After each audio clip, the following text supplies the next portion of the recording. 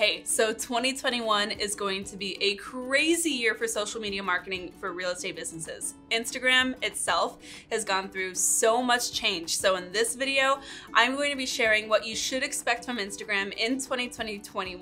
Woo, hello 2021.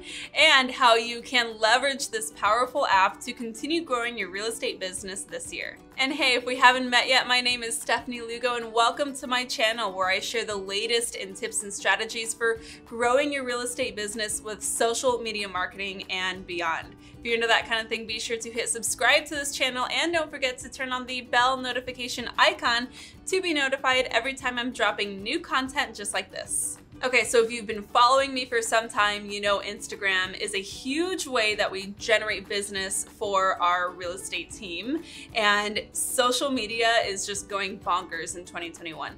So Instagram itself, they've gone through tons of changes. I've got my four tips for you that you need to be on top of this year in order to grow your real estate business on Instagram. All right, number one, you have to get on top of short form video, i.e. Reels. So Reels was a huge new feature that was unlocked, I guess, or presented by Instagram in August of 2020. It's basically Instagram's response to TikTok. And before you roll your eyes at me, it is such a fantastic feature. I love Reels in terms of getting in front of new audiences, and I think it is absolutely a perfect medium for real estate agents to grow their authority in their markets on Instagram and off the app as well. Now, Reels are all about being fun, fast, and valuable, right? And valuable could mean a couple of different things. It can mean being motivational, educational, inspirational, or just plain entertaining. So I'm gonna have another video coming up all about Reels and a couple of different ideas that you can use for topics on what to create Reels about. But I want you to start thinking about how it should go. If you haven't watched my last video about Reels, be sure to check that out. And if you haven't yet, definitely be sure to hit subscribe to this channel so you see my next video where I'm gonna share topic ideas specifically that you can use for Reels coming up. But here's what you really should know about Reels. There has never been a feature on Instagram that I can remember, and using it for my business for almost 7 years now, where they are actively pushing it out, pushing that content out into new audiences, new groups of people who don't know you exist yet. So in terms of growing your audience and finding new followers who can then become real clients, Reels is your ticket in 2021. And so if you've been on the fence about trying it, or you think it's kind of cool, but you're afraid, I want you to pull the trigger on this. You should be doing Reels at least once a week. Again, I have lots of ways to help you through this, so stick around on how we're gonna help you make that happen, but I want it to be top of mind in 2021. All right, number two, my 2021 tip for you is to be focusing on shareability. What does that mean? So a lot of times when we are posting to the feed or creating other kinds of video content on Instagram, we kind of overlook the shareability aspect, meaning your primary goal for 90% of your posts should be to encourage your audience who sees that content to share it with others. There's a couple of different ways that you can do this. Number one, you can break this down in the way that you're actually generating that content, meaning focus on types of content that just naturally get shared more often. For me, and you can see this example here, carousel posts have been doing really well in terms of shareability. Now, if you have a business or creator account, you can see your insights here, but basically what you're looking for is people sending it to others using that little paper airplane icon, which allows them to send your post to others on the account or on the app, or saving it. And there's, again, a little icon that you can click save for any post. Those are the two things that we really want to be doing. And so I find that these carousel posts work really well. A carousel post is just a post to your feed with multiple different images or video clips uploaded, right? So you can kind of swipe through them like a carousel. But I go a step further, and the way that I make this really shareable is by adding in really digestible, valuable information or really relatable, fun information. So this is why you see quote posts doing really well or memes doing really well. Those are easy, relatable moments that can go viral on Instagram very quickly. But we can take that aspect of virality and still bake it into our own social media profiles as real estate agents. And so one thing that you might consider is just doing FAQs in meme style carousel posts. For this example, like I mentioned, I just focused on a question that I'm hearing really often from my buyers and sellers, and I created a swipeable response to that question, a really digestible, information-rich piece of content that people found helpful, and people definitely did share and save this post quite a bit. I have the insights to prove it. And so I want you definitely to try these kinds of things and focus on how can I make this post more shareable? The other way that you can make your content really shareable, whether you're creating reels, whether you're creating stories, whether you're creating posts, is to collaborate with others who can share it to their audience.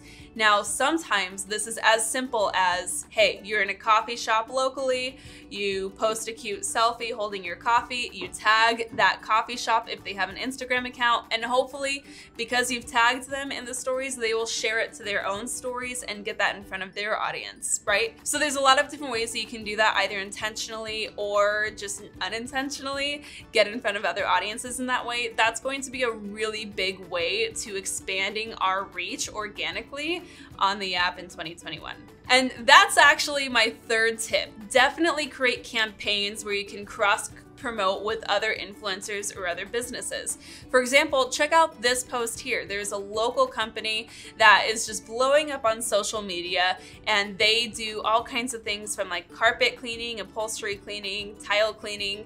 That's kind of like the perfect accompanying vendor for a real estate agent, right? They reached out to me to see if we wanted to collab on a post, and I basically allowed them to come into our home, provide services for us, and in exchange, I was posting some stories and some posts on our experience with them. Now, this was kind of a cool perk, right? But you can do this with businesses even without it being like an influencer thing or getting paid to do so. Not that I got paid to do that, but a lot of times I think that we might see other influencers collaborating with businesses in this way, and it feels a little unattainable. You might think that you need a really large audience to do this kind of thing, but that's not the case at all.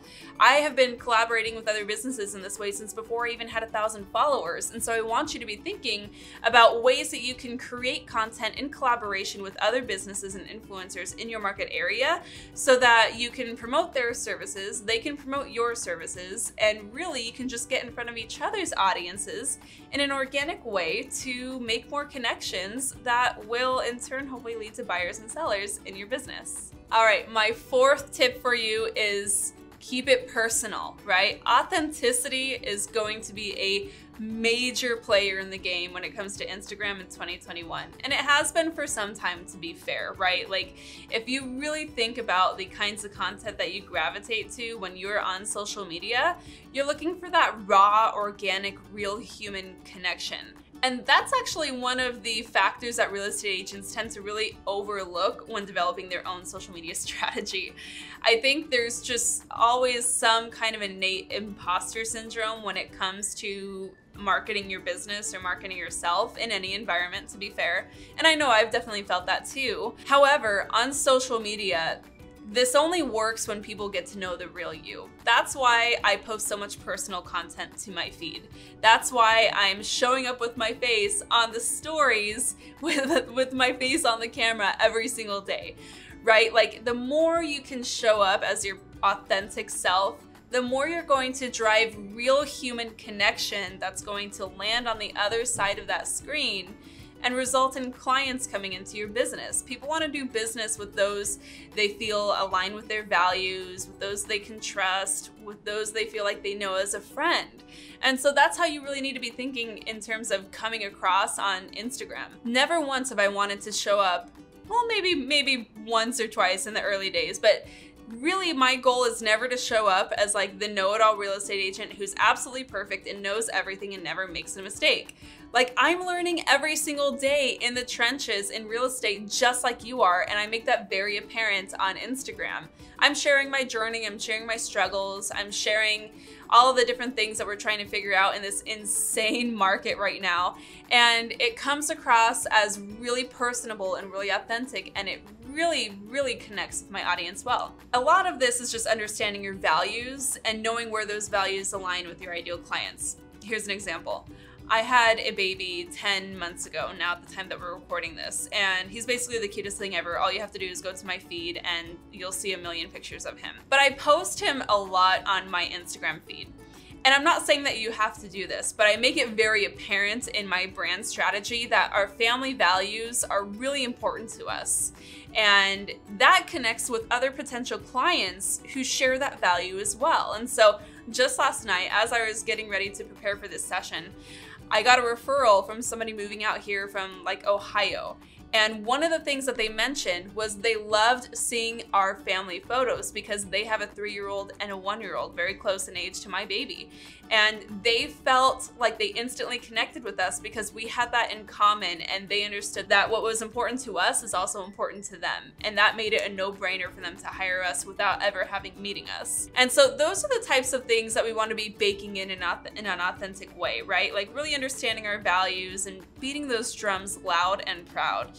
Being ourselves, being authentic, showing up the way that we want to be, and being in alignment with who we want to be. And I think that the more we allow ourselves to do that on Instagram, the more we're going to be successful, especially in 2021. Psych! I know I said 4 tips. I've got a 5th one for you, and I'm really excited to share this one too. We are talking about captions. Now, my 5th tip for you is long form captions like microblogs. Now, check out this video if you haven't yet. I did go deep on some caption hacks, ways that you can make better captions that will convert clients in your feed posts. But I think that this is going to be a big trend in 2021. I think this is going to continue, and if I had left this out of the video, I would have been really mad at myself. So I definitely wanted to make sure and note that micro blog style captions, where they're very long, those are going to be it in Instagram in 2021. This is such a wonderful place, a great place of real estate that you can be putting in your value, putting in great content in a way that people will digest and read. But there is a right way and a wrong way to do this. So again, if you haven't yet, check out that video where I walk you through exactly how to execute this in posts on your feed and or Reels, because you can do some pretty good captions on Reels too. So check that out and really focus on honing in those skills in terms of creating long form captions on your feed posts. All right, that's what I have for you today, and I want to know which of these were aha moments for you. Tell me in the comments what you are going to definitely dive into from these 5 tips in 2021. I think these trends are going to be really strong on Instagram this year, and I think that if we can leverage these, we will find more success. So tell me which ones you're definitely going to be honing in on this year in the comments. I can't wait to chat further there. And hey, if you are excited to try some of this stuff out, but you need a little help, you don't have to go it alone. Check out my mentorship program, which is available to agents all around the country and a little bit beyond, where I can help you figure out these strategies for yourself in your business. All the details are below to apply to that. Book a time to chat with me. We'll see if working together is a good fit. And hey, maybe you'll be next to triple your business in 2021. Don't forget to hit subscribe to this channel if you haven't yet, and turn on that bell notification icon to be notified every time I'm dropping new videos just like this. The next one coming up is going to be all about Reels topics, so definitely do not miss that. Thanks so much for tuning in, and until next time, keep on crushing it.